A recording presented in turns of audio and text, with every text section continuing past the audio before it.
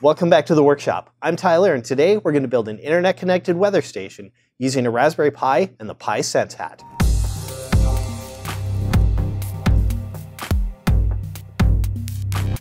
The Pi Hat was designed for school children to code and create experiments that could be sent into space and used by astronauts on the International Space Station. It stacks right on top of any Raspberry Pi to extend its capabilities with temperature, humidity, and pressure sensors, as well as an accelerometer, gyroscope, and magnetometer. There's an 8x8 pixel display for immediate output, and a 5-way joystick for quick inputs.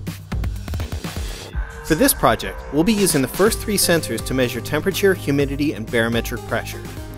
The application uploads measurements to Weather Underground, so you can track the data with your own online weather station. The data also becomes part of the aggregate weather data for your region, which means that you're also doing citizen science. You'll start by creating an account with Weather Underground and setting up your weather station. It's free and easy to do. Then go back to the PWSN homepage and click the My PWS button in the upper right. Once you complete the setup, Weather Underground will generate a station ID and an access key you'll need to access the service. Be sure to copy these values. You'll need them to configure the project application later. Assembly is really easy. Install the heat sinks that come with the Zebra case. They're necessary to separate heat from the temperature sensors. Just mount the Sense Hat on top of the Raspberry Pi. The Zebra case is a little fiddly, but it's a great looking and durable enclosure that should give your Pi some reasonable protection from the elements, while still having all the proper porting for the Pi Sense Hat sensors. Before you tighten the case screws, be sure to look around on all sides to make sure everything is fitting snugly. Now we'll set up our software. Grab an SD card and burn an image of Raspbian onto it. Once that's completed, insert the SD card into the Pi. Turn on your monitor and power up the Pi. Now you'll configure some system-wide settings on the Raspberry Pi. In Raspberry Config, you can set a system name for your Pi, configure your keyboard and layout and time zone, and expand the usable storage on your SD card.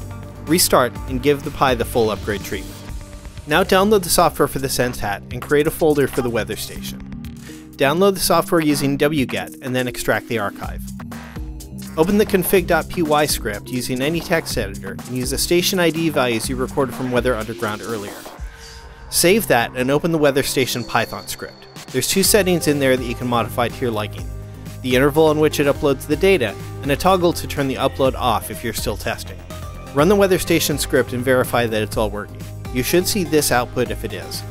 With everything set up, set the script to run automatically as soon as the Pi boots. The Zebra case isn't weatherproof, so you can either mount it somewhere there's a roof overhead or build an enclosure for it. Power it up and let it start collecting data, and keep up to date with it on your own personal weather station on Weather Underground.